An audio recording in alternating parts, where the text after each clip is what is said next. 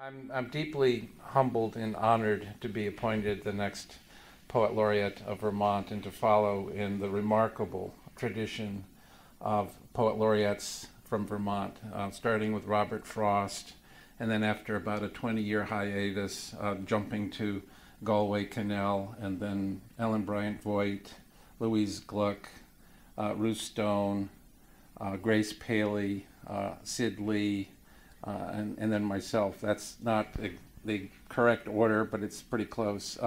But to be in that line of poets is overwhelming to me, and I feel that I want to carry on, of course, the great tradition of poetry in Vermont, to act as an ambassador and collaborator with other poets in Vermont, visit libraries, nursing homes, schools, as well as edit an anthology of Vermont poets and interview Vermont poets, as well as, I think, as far as my own poetic life is concerned, continue writing as much as I can.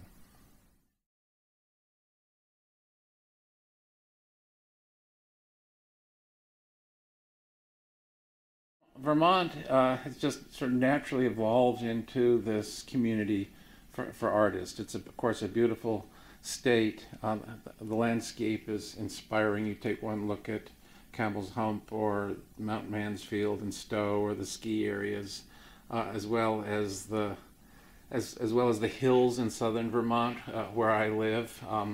And feel sometimes a little looked down on by those folks up in northern Vermont in the higher Green Mountains.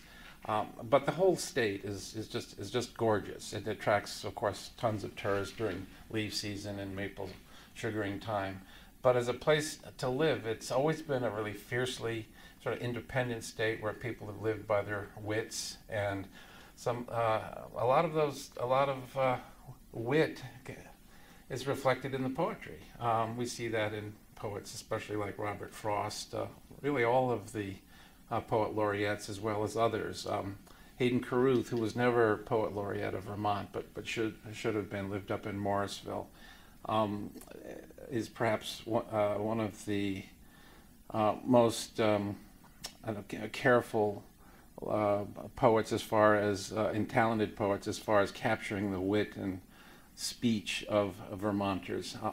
So there's that New England wit with its own kind of Vermont brand that reflects both the hardness of life in Vermont and the wisdom, and so that's just been most successfully recorded and written about by such poets as the ones I've just mentioned.